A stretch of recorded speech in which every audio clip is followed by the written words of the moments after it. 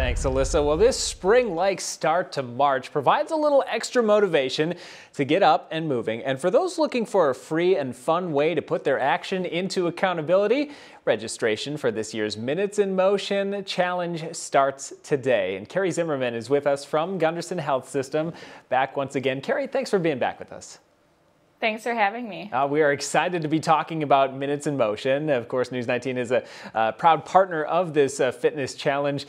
It's simple. You get up and moving 30 minutes a day, record your activity, and you got a chance to win prizes, and it's free. So I guess what other incentive is there for people to get involved this year?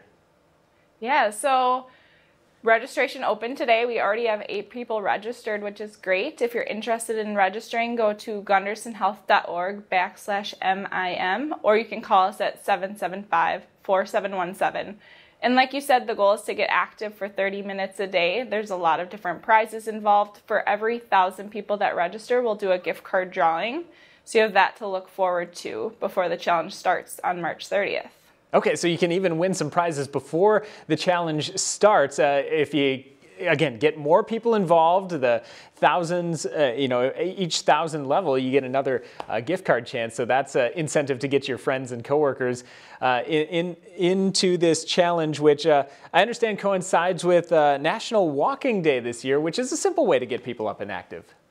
Yes, so National Walking Day is on April 1st, so we'll celebrate that first Wednesday of Minutes in Motion. We're going to encourage people to get out and go for a walk. It doesn't matter if it's 5 minutes or if it's 30 minutes, but grab your friends, grab your coworkers, get out for a walk, and there will be fun prizes with that as well. Okay, so it sounds like a lot of prizes all leading up to that, $500 grand prize at the end of the challenge for somebody who completes it. A great time, Minutes in Motion. And I guess what are some of the strategies to, getting your friends involved, getting a team together? Yeah, so you can participate as an individual, a classroom, a worksite team, or a community team. So gather your friends, your family, your coworkers, and form a team. You can be the team captain and really get as many people as you want involved. Yeah, it is free. It is simple to do. Go to gundersenhealth.org/MIM to sign up starting today for the Minutes in Motion 2020 Challenge. Again, it's free to do. Carrie Zimmerman, thank you for being with us with the details once again this morning. We'll be checking back in with you as we get our team together and get this challenge going throughout the competition. Thank you. All right.